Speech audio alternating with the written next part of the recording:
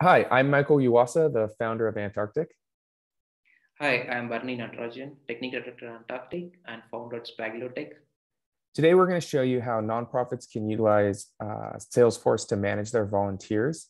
And we created an organization called Food is Medicine that delivers meals and makes meals for people in need.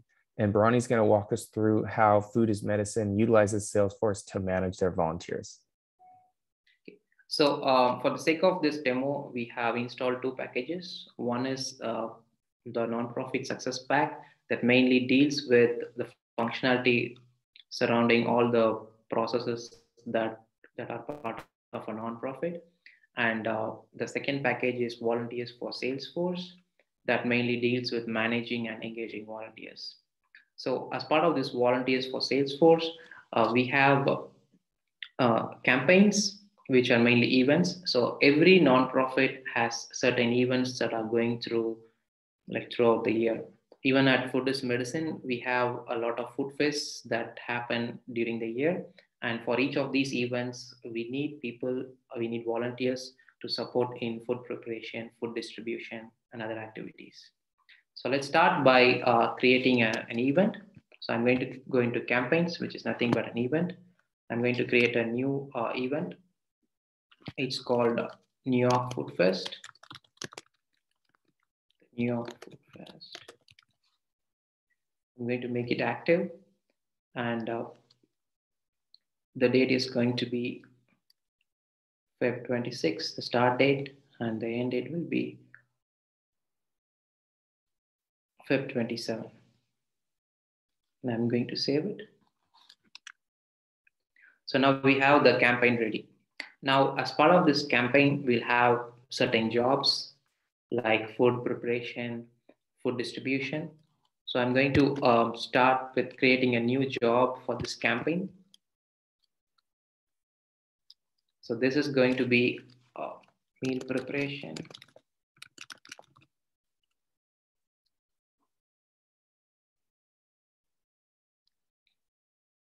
And for this job, we need to add skills that are required by the volunteer for completing this. So for food preparation, we need a pre-cook, chef, and line cook. I'm going to save and add in one more job. The second one is meal distribution.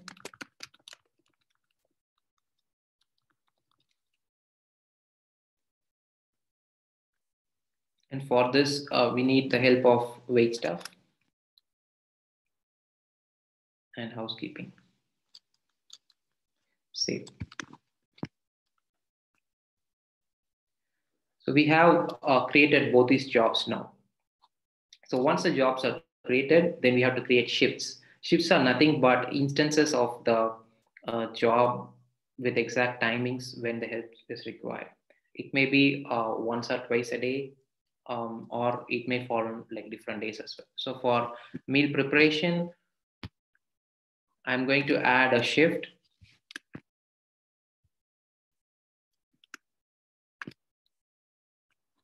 So I'm going to add a volunteer shift.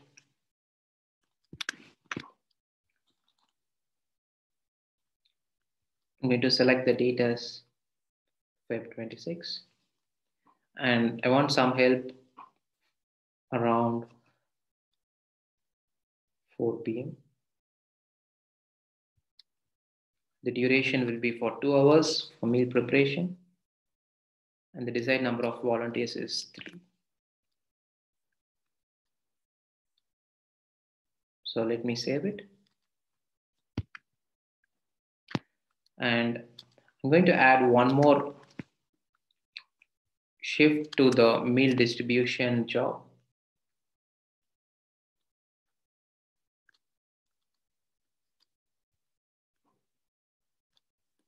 So on the same day, February 26, the timing will be somewhere around 7 p.m.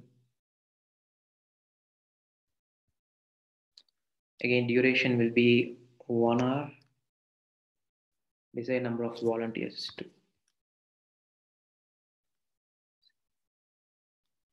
So I have created 2 shifts now, one for meal preparation and one for meal distribution. So once this is ready, we can go and find volunteers who match the skills that we require for the jobs and who are free during weekends. Before that, let's also go and create a new volunteer and see how adding a new volunteer into the system looks like. So I'm going to go into contacts, and there is a new volunteer who is interested in food is medicine. So I'm going to add him. So his name is David Boone. I'm not going to add an account here, so it will create a household account automatically. And as part of this, I will have to make or enter the skills for this person. So volunteer status will be active, and let's say he has chef skills and baking skills, and he is available on weekends. See, so this is how we add a new volunteer into the system with the required skills. We also have jobs and events with the required skills. So we can now match the volunteers who are willing to help against the jobs and shifts that are available. So there is a find volunteers functionality, which is pretty helpful for it.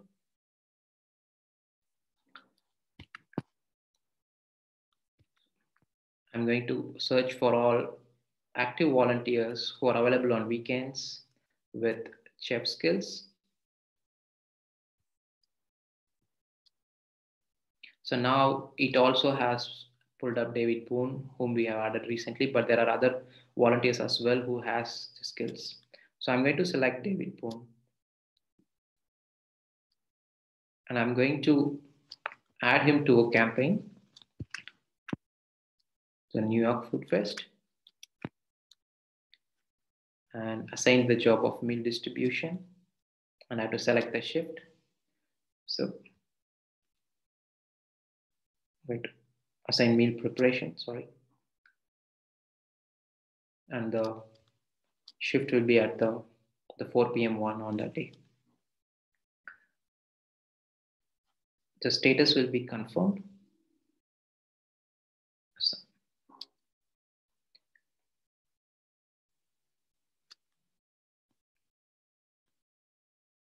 So now this volunteer has been assigned to this job or shift. So there is another functionality called the shift calendar, where the administrator can see all the available shifts on all the available jobs across all the events. So this is the calendar for February, where we can see there is some event happening during every weekend. Then there is some events in March as well. So this gives a very good idea on when the event is happening, and also if you hover over the events, then we will know for those jobs how many are required, how many are confirmed. So now what we have done is we have matched the volunteers against the events that are going to happen. Now let's say once this event is completed, then we'll have to assign the credit hours to the volunteers who worked on that. So now I'm going to go to the contacts, select David Boone, who has helped us. I'm going to go to, so like under his campaign history, we can see that he is involved with the New York Food Fest campaign. And against volunteer hours, we know that this person is confirmed for this job. So I'm going to mark this job as complete. So the status will be completed, and the hours worked will be 2. See. So now these 2 hours will get credited to David. So there is also a mass edit functionality where we can assign hours to all the people who worked for an event. Then once this is all done, then we have reports and dashboards that give a very good idea on all the data that is involved. So there are some pre-made reports like the active volunteers, the top volunteers by recent hours who have worked recently. Then we have the available volunteer jobs. So I'm going to click on available volunteer jobs.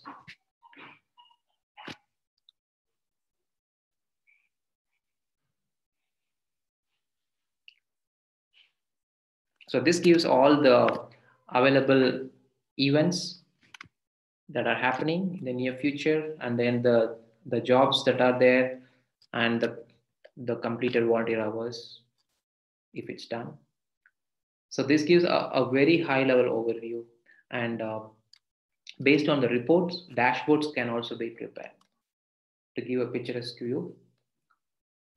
So there is a dashboard called volunteers dashboard, which is pre-made.